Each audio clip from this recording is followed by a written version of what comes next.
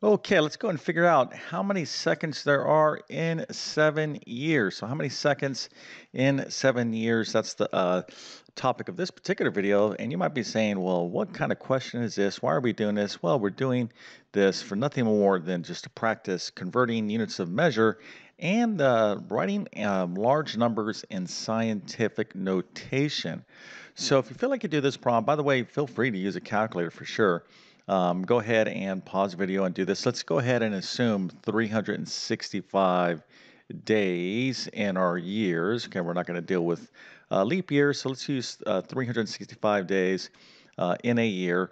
And if you want to go ahead and give this a whirl, go ahead and do it in the best way you think you know how, and put your final answer in the comment section. Now, it's a little difficult to write your answer in scientific notation because it does require powers, but if you put that in the comment section the best you can as well. So we're going to get into this in just 1 second, but first let me quickly introduce myself. My name is John. I'm the founder of TabletClass Math. I'm also a middle and high school math teacher.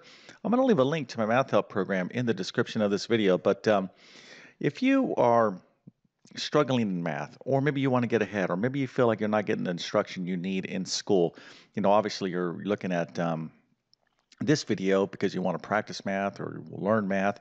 Well, listen, I'm here to tell you that I have a fantastic math help program that can really give you the instruction you need to be successful in math. Very, very comprehensive, and I like to believe extremely clear and understanding. So if you're at the middle school, high school, or even college level in terms of mathematics, I could really help you be successful in your respective math courses.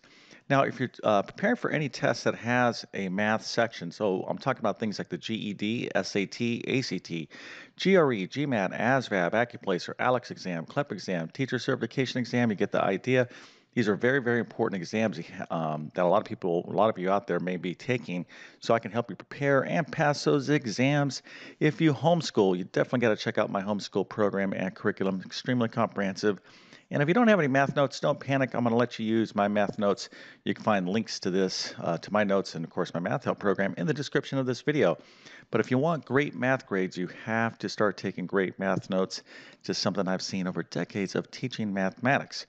Okay, so I'm going to get into the solution to this problem right now. Now, if you don't want to see the solution just yet, you want to work on it, go ahead and pause the video. But for those of you that are just dying to see the answer, let's get into it.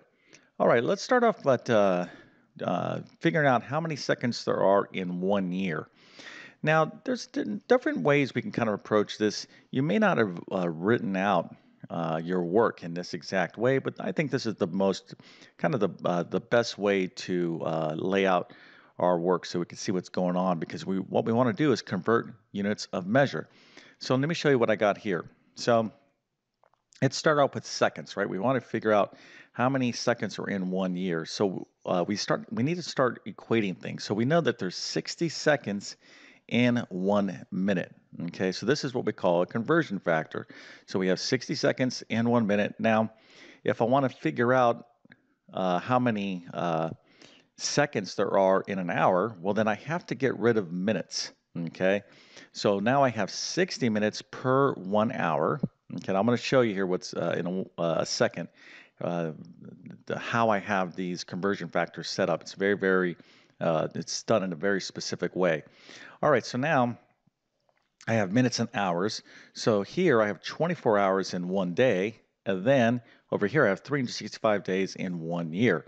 So here is what I'm talking about when you set up conversion factors. So let's take a look at this.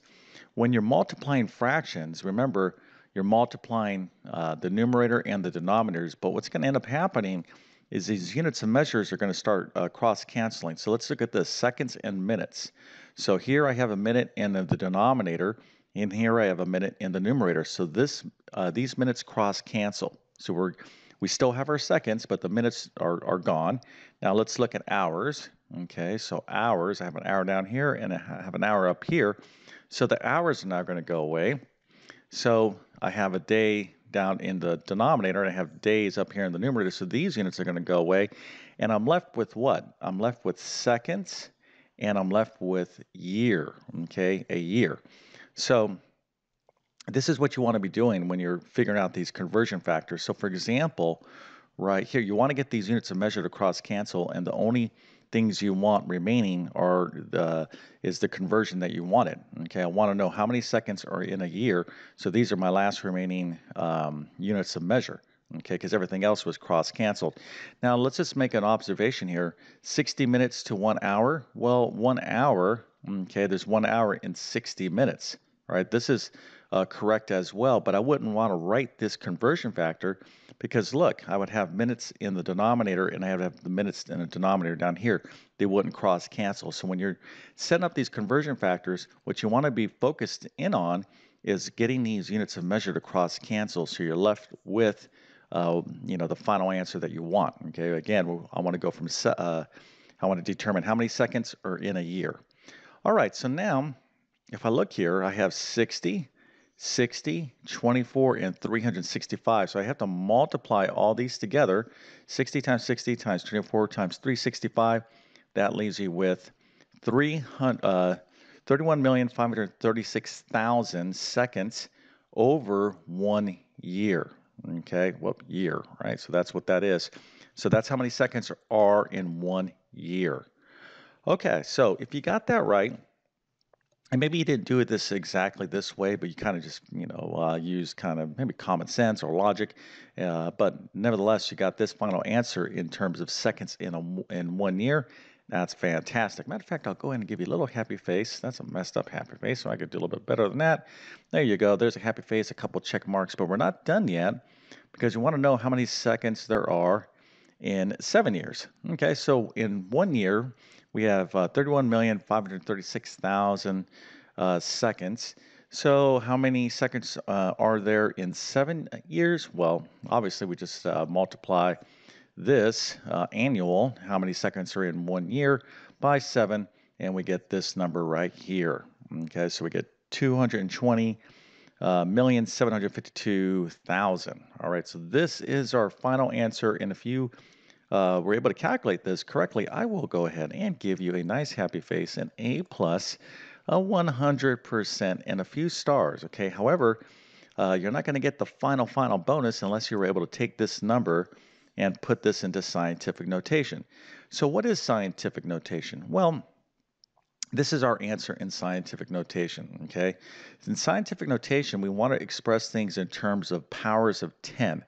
And if you just kind of think about the word scientific notation, in science, you're dealing with very, very, very large numbers and very, very, very small numbers. And it's just, this number actually, this is actually fairly manageable. But if you're dealing with a number like this, I'm just going to make something up and not even attempt to say it. But let's say I had to write this number, okay?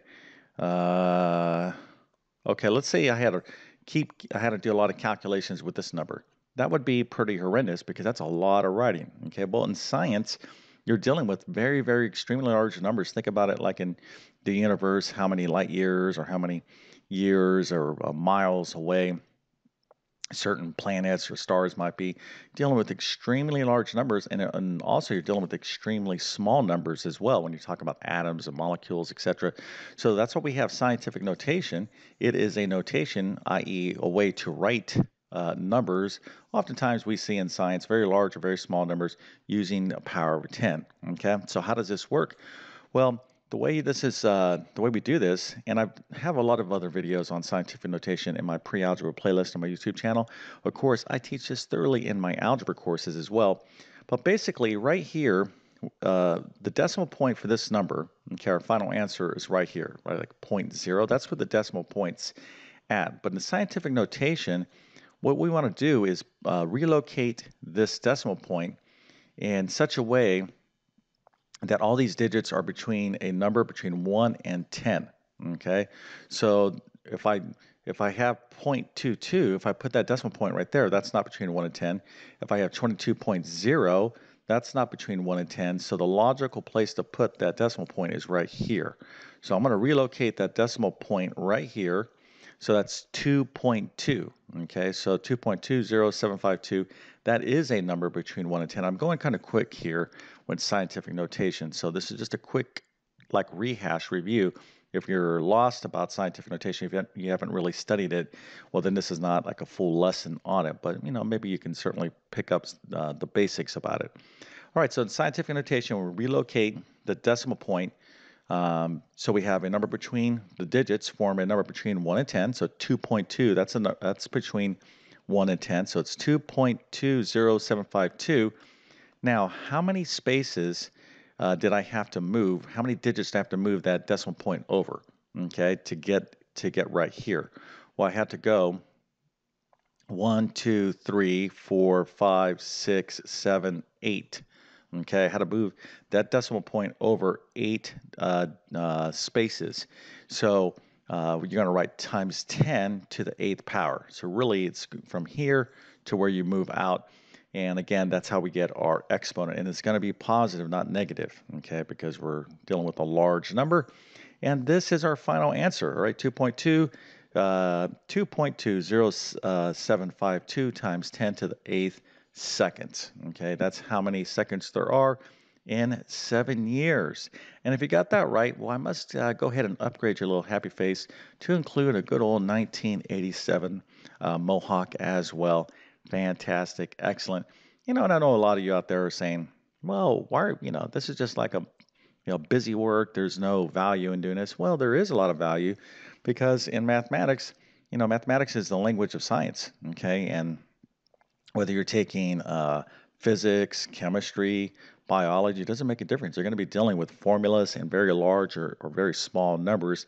And quite frequently, you're going to be working in scientific notation. And this is an absolute must for those of you that are going to be taking any sort of algebra course. Okay, so if this video was helpful in some small, tiny way, go ahead and consider smashing that like button. That would help me out tremendously. And if you're new to my YouTube channel, hopefully you'll consider subscribing. I've been on YouTube for 10 plus years, have over 1,000 plus math videos, basic to advanced mathematics.